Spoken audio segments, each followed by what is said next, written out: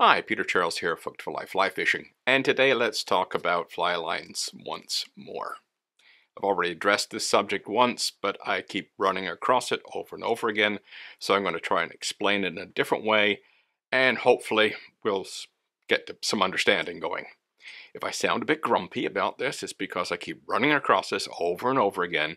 I deal with the same arguments, and it's like, please, it's simple, okay? Can we get past this idea of the AFTMA system is only designed for a very limited set of circumstances, and if you're fishing beyond that, you need to do something different. Now, brief history of the AFTMA line rating system.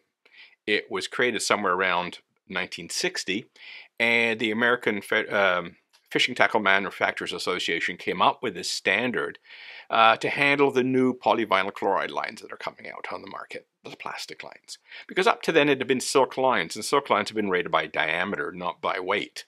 So they came up with a different system, and they picked 30 feet because that looks to be about the maximum trout cast we would normally make.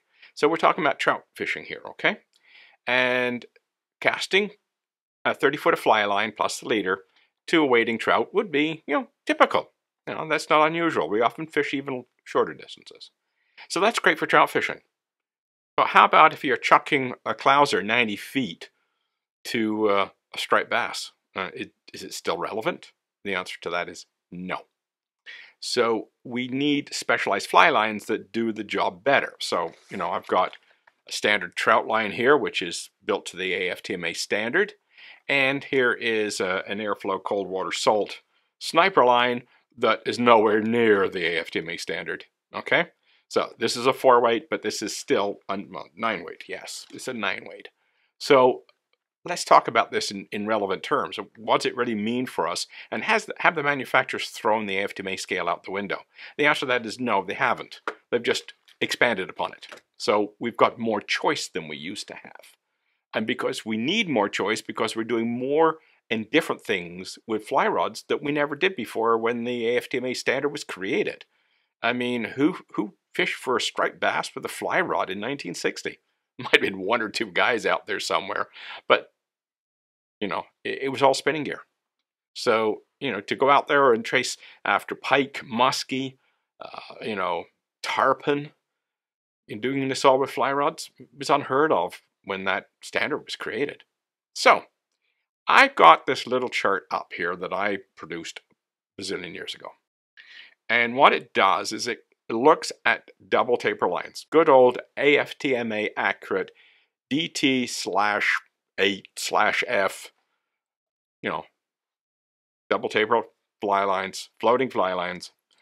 And it calculates the weight at different points of the line. So let's take the 9-weight column here, or the row I should say.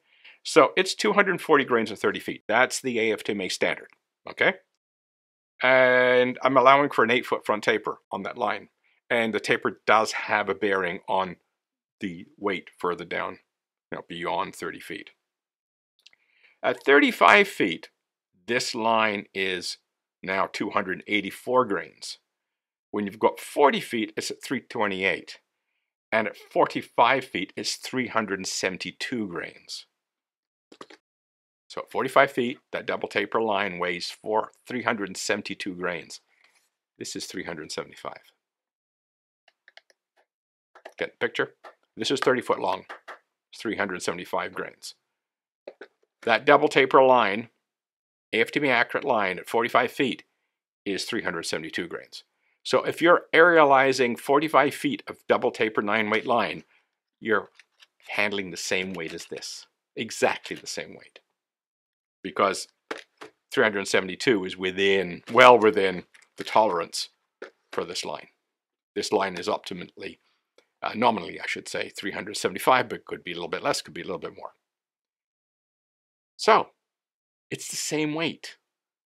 So when people say, well, a 9-weight can't handle all that weight, well, you think they can't handle 45 foot of double taper? Of course they can. Easily. It's usually the angler that can handle 45 feet of double taper, but the rod certainly can. Even a cheap 9-weight from a department store probably would handle 45 foot of a double taper line. So the rod has no problem handling it. The problem is us, you know, realizing that the weight we're casting, you know, 30 feet long, this head, it should weigh, in theory, 240 grains, but it weighs 375. But all it's doing is taking the mass of the double taper line and compressing it from 45 feet into 30 feet. That's it. And they do it to make casting easier because a lot of us can't handle 45 foot of double taper line out of the guides. Plus, when you compress that mass into a shorter package, it will cast much bigger flies, it will handle the wind better. So that's what's going on here.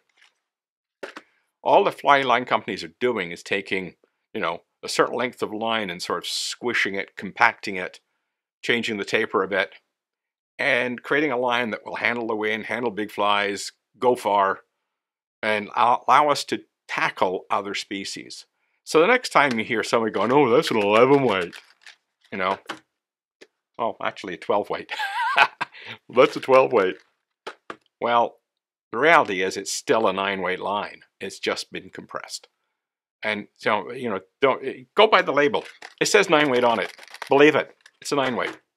You can fish it as a 9 weight. You can put it on a 9 weight rod. A brief little story, and then we'll call it quits for the video. Oh, when I was 50, my wife bought me a lovely Diamondback 10 weight saltwater rod.